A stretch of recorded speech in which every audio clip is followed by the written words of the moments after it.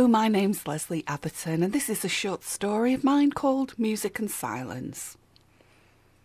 When a soul who is usually slow to anger does in fact anger, the recipient of that destructive, reconstructive emotion would be advised to stand well back.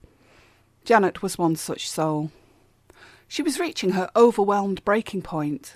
Head in hands, she tried deep breathing, shallow breathing and not breathing, till, red of face and with heart strongly pounding, she finally said, quietly and as calmly as she could manage, "Sam, please turn the music off or play it in another room."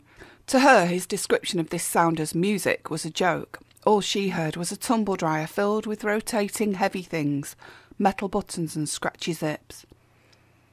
Sam opened his mouth to speak, but seemed to think better of it.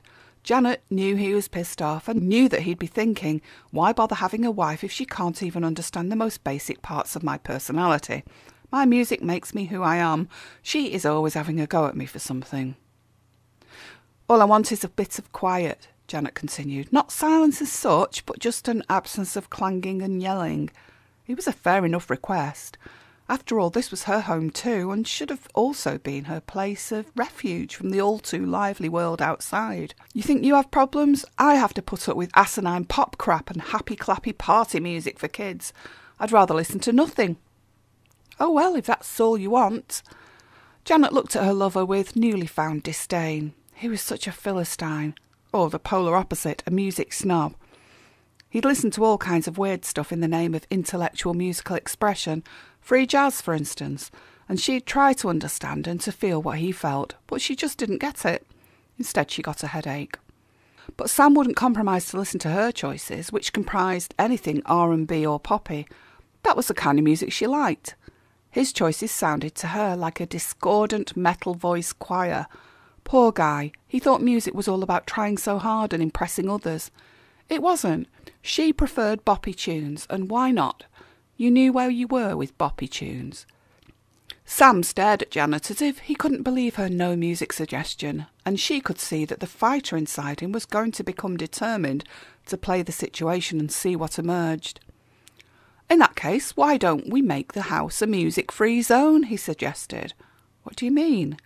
Janet had experienced Sam's rulings on such things before, like when they'd both cut out dairy products. She'd soon realised that the rules had been made to be broken only by him. Do as I say, not do as I do. A music-free zone, no music for a month, like we did with the wine in February for charity. We'll do it for charity then, shall we? A silent house? Are we able to watch telly? What about the music in telly programmes? Don't want to get it wrong and start singing along to the Casualty theme tune by accident. OK then, no. No telly, no singing, no musical instruments, no radio. And in the cars? Same. It was official. Sam was totally insane, and Janet was now thoroughly convinced of it. She would play along, though. She liked a challenge. OK. And that was that. That was how it all began, how they both decided that the other's music choices were so repellent that they'd rather give the notes up altogether than be forced to endure another One Direction or modern jazz track. The decision had been made.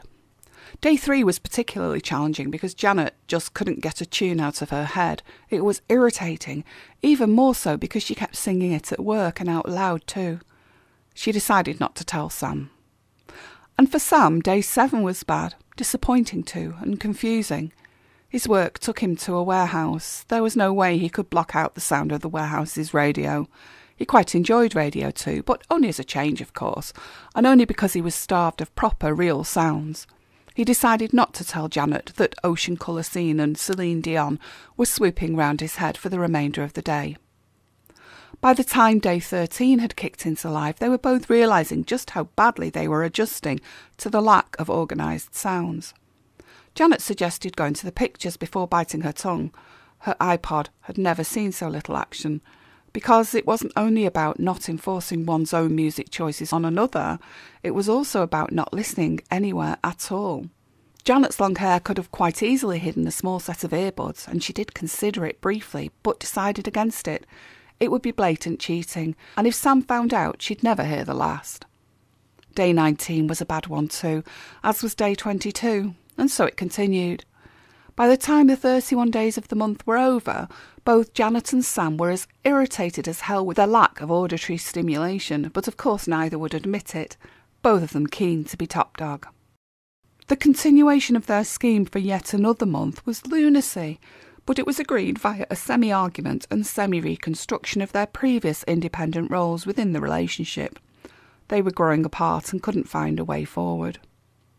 7 weeks into their auditory experiment, Sam was listening to Radio 4, one of the few safe choices, though the theme music for the radio programmes had to be turned down. And that meant he would often miss the first few seconds of a programme, which undoubtedly he found irritating. But on this day, as he was turning the volume down temporarily, his hand slipped and he pressed the button for Radio 3. Music flowed in. It sounded like a woodwind quartet. The tones were gentle, not soaring or challenging, just gentle, reflecting the beats of his heart. Janet was not at home. He closed his eyes just to enjoy for a second before turning it off, but of course it wasn't turned off. He laid his head back on the sofa and drifted off, enriched by his listening. It was the best nap he'd had in ages. He slept so deeply that he didn't hear Janet come in. He slept so deeply that he didn't feel her cuddle up to him as she joined him in his drifting. She slept in the arms of her man. Sam woke after an hour or so and realised he'd been rumbled.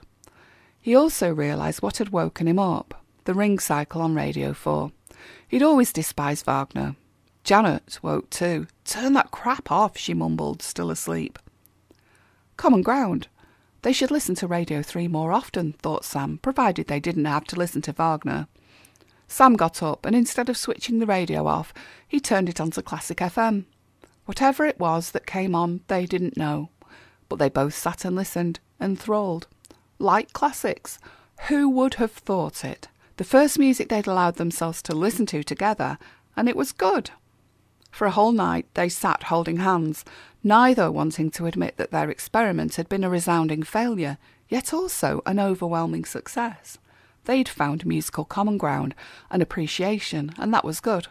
They'd also learned how to appreciate the silence and the inactive bond between them. They'd never before been able to sit and hold hands, just listening and not expecting anything more. That was progress too. From that point on, the radio station was permanently set, and it was the only music they'd listen to at home, out loud. Their quirkier choices, the ones that wound the other partner up, were resigned to headphone listening, and that was fine. They'd found a new equilibrium. Life and music and silence and laughter and progress. It was all good.